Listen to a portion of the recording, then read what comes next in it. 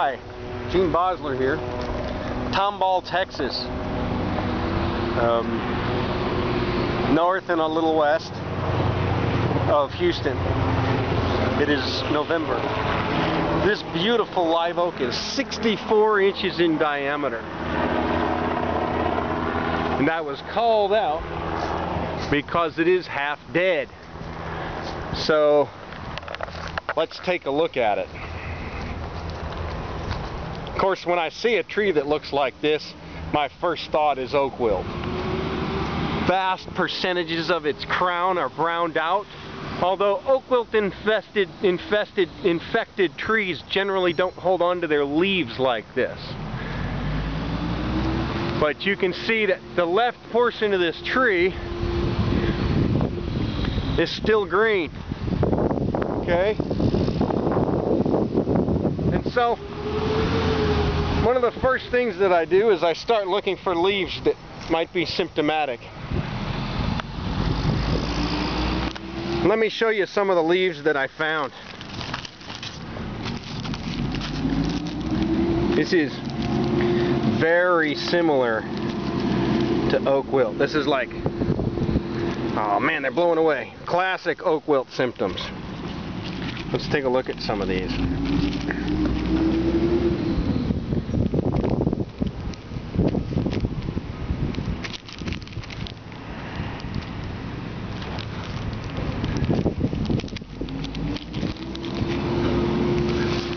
Now,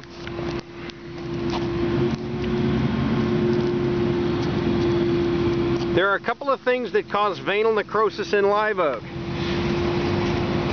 Not just the dread disease oak wilt.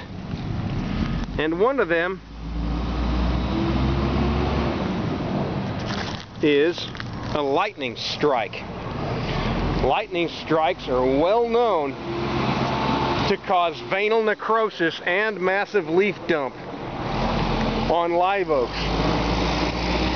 Look at this. This is very much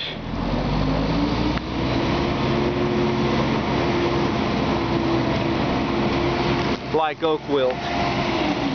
However, this tree, I'm happy to report, was recently struck by lightning. Here's a scar. Here's a scar. There's a piece of bark in that crevice. And let me come around to this side and show you a massive scar in this tree from a not too long ago lightning strike. Okay? Now, I'm not saying the prognosis for this beautiful specimen, which my sources indicate may actually be listed on the Harris County Registry, which it's a big enough tree to warrant it, so that doesn't surprise me. I don't think the prognosis is great for this tree, but if it was oak wilt, there'd be no hope at all. It's too far gone.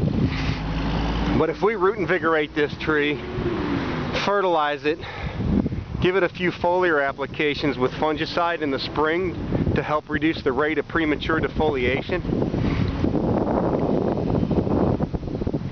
and address soil nutrition more than anything else,